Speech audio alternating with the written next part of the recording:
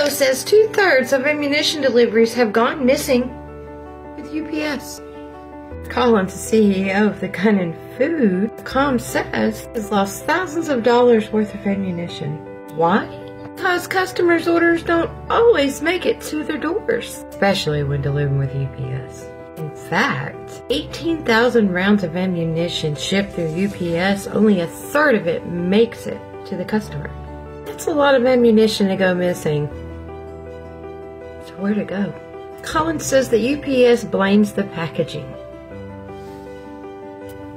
Even though his company has always met and exceeded all packaging requirements, says he has pictures of exactly how they're packed. He says, in fact, they've changed their packaging protocols. Says that when they actually drop the package off at the facility of UPS, he has them take a picture of the package.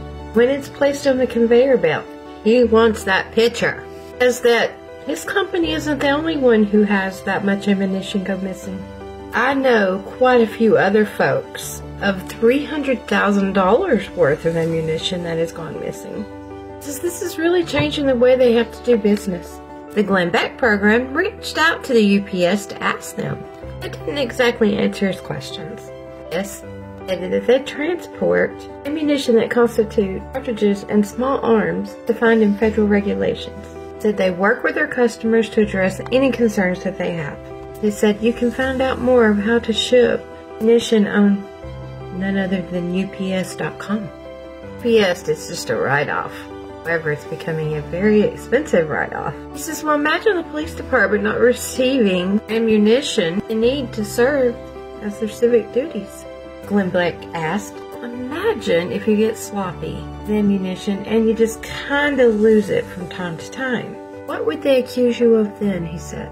He says there is no excuse. It's either theft, their own employees, or it is part of a hidden policy that is disrupting the flow of ammunition. Or they're stonewalling. There should be an answer to this. So where is the ammunition? Country crazy out.